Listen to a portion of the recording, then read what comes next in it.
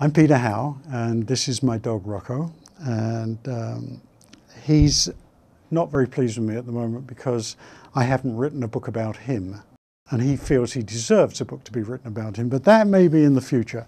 Rocco's a working dog. He's a therapy dog, and he's just come back from working at NYU Medical Center, and so he's a little bit sleepy at the moment. So I think that what I'm going to do is I'm going to let him go down and have a nice sleep, and then we'll talk some more about the book. That's fine. Waggit's Tale is about a dog that gets abandoned in Central Park in New York, and he meets up with a group of dogs that live in the park that don't have any human beings living with them. And it's a story about how they survive as a wild pack of dogs in the middle of a city park. It's a story about growing up.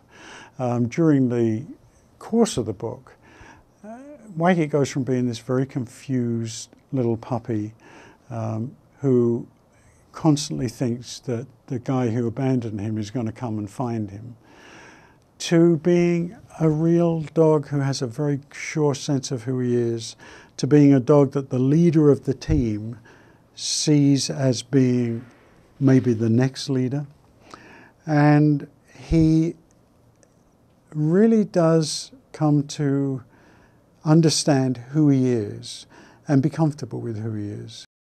I hope that the children who read the book will just love the dogs. I mean, this is a book that I hope they will find exciting and funny and touching and all of those things. It would be also great if at the end of the book they learn some of the lessons that Waggit learns throughout the book.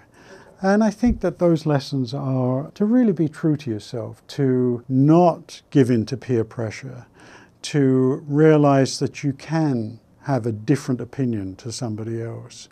It's about understanding who you are and realizing that who you are is pretty good.